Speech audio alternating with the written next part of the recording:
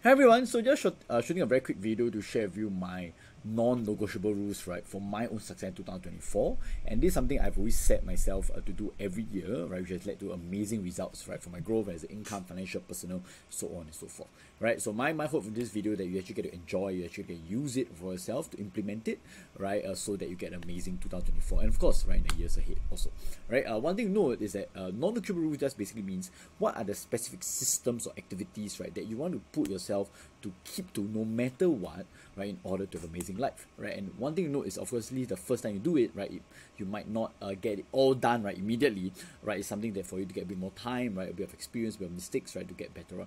But I hope by using mine, right, you get to accelerate your progress, right, your support, and you get to have an amazing year ahead. Okay, so with that, let me just share with you very quickly, right, what are my 12 non-negotiable rules. So number one is when it comes to sleep, right. So my rule, right, for 2024 is no later than 12:30 a.m., right, and wake up at the latest at about 8:30, right, a.m.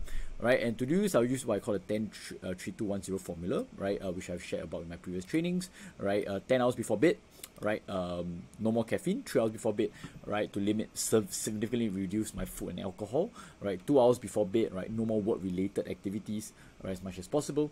1 hour before bed, right, no more screen time, turn off the phones, right. If I have to use the phones, I'll just put it on dimmer or night mode, right, and zero the number of times I'm allowed to hit snooze. So have I done this all the time in 2023? Absolutely not, right. There are times I failed, right, there are times I did not hit my mark, right, but this year, right, this is going to be my focus based on everything I've gone through in the previous year, right. Next one, morning routines, right. So every morning, right, when I wake up, right, I'll just do a combination of following, right, drinking water, stretching, right, a bit of bath, before I write that down, right, a cold shower, right, and then strategizing day. So realize that I don't have a lot of crazy like exercise, right, journaling, writing and stuff, right, because my take is, right, I want to reduce as much time, right, as much friction for me from waking up to getting the work done, right, and usually I take about 15 to 20 minutes. All this don't take too much time, right, because what I realized, at least for me, right, I don't need like 1-2 hours. I used to try out, right, 1-2 hours routines when we get started, but then the most productive period of my time, right, it doesn't work anymore, right, so that's what I'm going to do.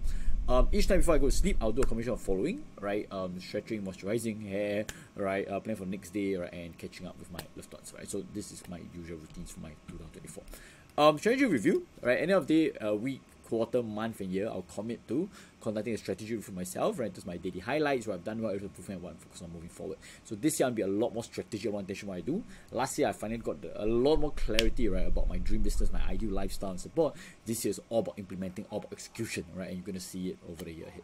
Right, next thing, right, regarding the working day, right, for me it's just Mondays to Fridays. Saturdays I do get work done as well, but it's more relaxed. So Mondays, Fridays, right, definitely deep work. That means no meetings, right, before 12 p.m, right, for me, right, decharging, right, every hour, every 6-90 minutes or so, right, to make sure I'm always on constant progress. And this is something that worked very well for me, because why? I'm able to wake up 8:30 a.m. and get work done all the way back to sometimes even midnight if I have to, right. So this is something that I get done, right, because I've discharged, right, about every 60-90 minutes or so. Right, take a quick walk, right, with my doggies, my puppies, or myself. It's in podcast, right, every afternoon, right. So this is something I plan to get done moving forward, right, and then lunch dinner will be more relaxed, right, rather than just work all the time. Okay.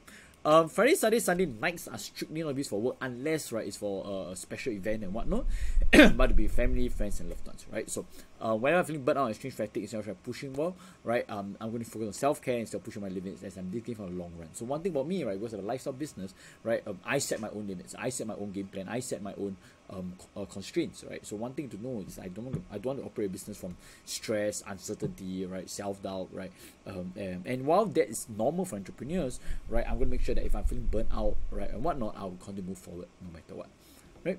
Next thing, right, each time I have a task, I'll a to-do list app, right. So this is pretty simple. I might do a separate training on this, right, about my to-do list, so just take note of that as well. But another thing is I have what I call a core theme, right.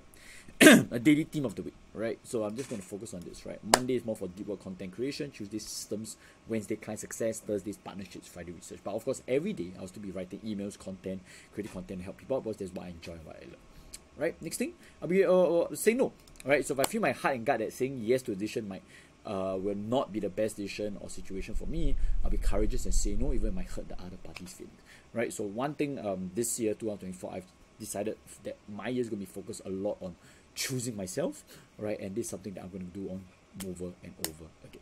right? Next thing, optimizing my health, right? So about 4 times a week, right? I'll adhere to my body strengthening, right? Limiting my diet treatments about 3 times a week. I'm not that particular, right, about my diet, right? But I'm gonna be a lot more intentional, right, moving forward. Okay, and then a lot of veggies, water, so on and so forth. Relationships, right? I think being present for me is very important. In the past, I used to spend time with family and friends, but I'm still thinking about work and whatnot. But presence, right? So I might not spend much quantity of time with them, right, in this year, right? But a lot more quality time. That's my priority. Okay. Learning, right? Yeah, so at least 4 hours, right, every week on learning and learning to constantly upgrade myself, right? So I always serve my clients, do my business, live a happier, better, richer, fulfilled life, right? And right, when I decide to join a program, yes, I will I'll be mindful of the cost required, but I'm going to look more of the value, right, that the program can bring, right?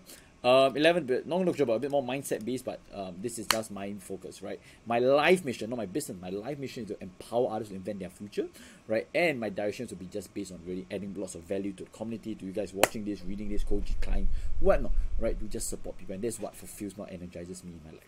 Right, and then lastly, right, is just basically taking ownership instead of victimizing, blaming other people, right, trying to feel entitled, right, that other people need to take care of me all the time, right. I'm gonna take responsibility for myself, right, take control of what I can do, right, and this includes about passion, happiness, health, relationships, right, so on and so forth.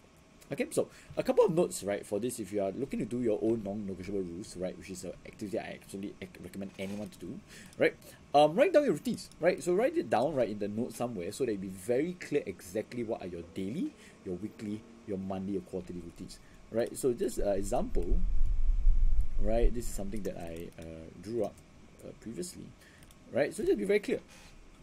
Right, so this is just a general timing, right? And you can check it out when you. So just by writing it down, right, you get it very clear, and then the next thing is you want to schedule your calendar. If you do not schedule your calendar when you're starting out, you're not used to it, right? You don't get it. And again, some of you might have conversation on calendar. That is a conversation for another day.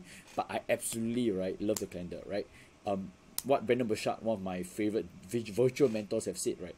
Let me take a look at calendar and I'll tell you your life, right? So schedule a calendar, right, to make sure it's not there. So my weekly recharge, my learning time, my routines, right, my activities, my daily themes of the week, they're all scheduled on my calendar, so it's easy for me to refer to, right? And the last thing, right, is accountability and feedback, right? Extremely powerful when starting out. So if you're starting out trying to get someone to help you out, whether it's myself, right, a friend, a mentor, right, an employee, whoever, right, get someone to support you, because the one thing to do is you want to get over that inertia, because when you do this, it sounds very great, but chances are when you execute or implement it, right, there might be a bit of a struggle, right? So what you want to do is to make sure that you, right, actually get some support, some external help first, so you can bridge over that inertia, that momentum, right, and then you can do it consistently by yourself. So I hope you guys enjoyed this video, right? Let me know if you have any questions, right, and I'll see you very soon.